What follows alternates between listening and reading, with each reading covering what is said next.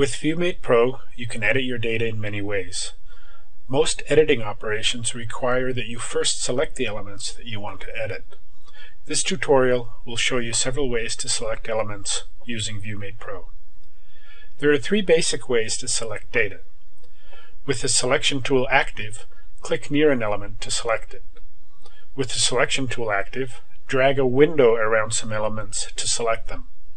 Use global selection to select all elements that meet your selection criteria. We have a 4-layer board loaded into ViewMate PRO. Let's work on selecting some elements using the selection tool. To activate the selection tool, click on Select and then click on Selection Tool. Note that the shortcut for this is S. Note also that the S command is a toggle command.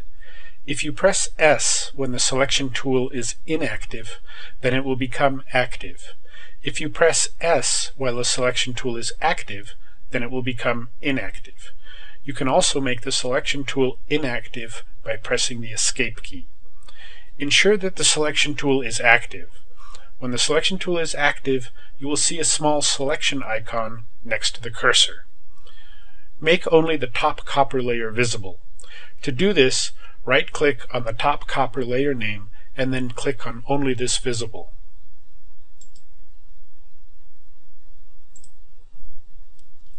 Zoom up in the area shown. You can do this by moving the cursor to the area of interest and pressing Page Up several times, or you can use the mouse wheel to zoom up.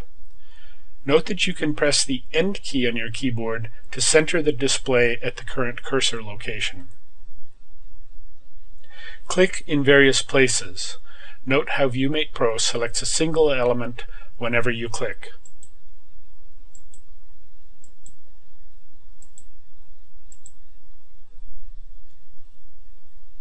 ViewMate PRO will select the closest element that meets your selection criteria.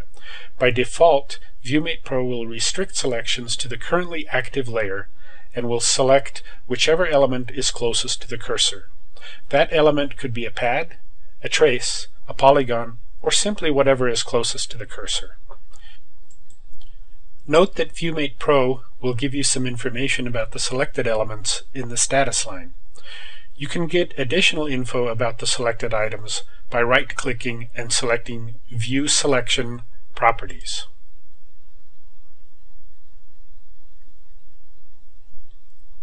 Note that the shortcut for this is Alt-Shift-Enter.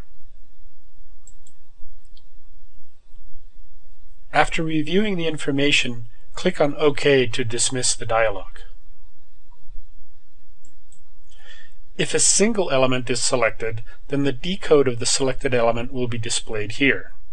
With the selection tool active, you can select multiple elements by dragging a window around the elements.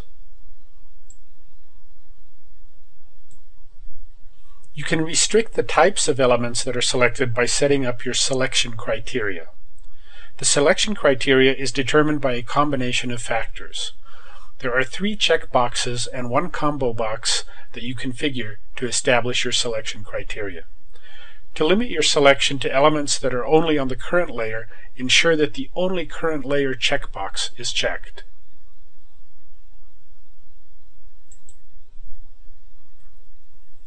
If the Only Current Decode checkbox is checked, then only elements with a decode that matches the active decode will be selected. If the Only Current Net checkbox is checked, then only elements that match the active net name will be selected. You can further restrict your selection criteria by making a selection from the Select Pick combo box. The default Select Pick combo box item is Any, indicating that any element can be selected. If you make another selection from the combo box, then element selection will be restricted accordingly. Your final selection criteria is defined by a combination of all 4 items: the Only Current Layer, Only Current Decode, Only Current Net checkboxes, and the selected item in the Select Pick combo box. Set your selection criteria as follows. check the Only Current Layer checkbox. Uncheck the Only Current Decode checkbox. Uncheck the Only Current Net checkbox. Select Pads from the Select Pick combo box. Now click near the same elements as before. Note that now only pads will be selected.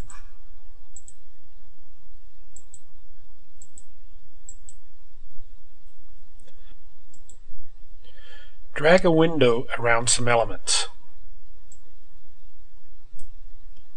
Note that only pads are selected. Click to select a rectangular pad. Note that it has a decode of D11. Check the Only Current Decode checkbox. Now when you click near an element, it will only be selected if it is on the current layer, it is a pad, and if the pad decode is D11.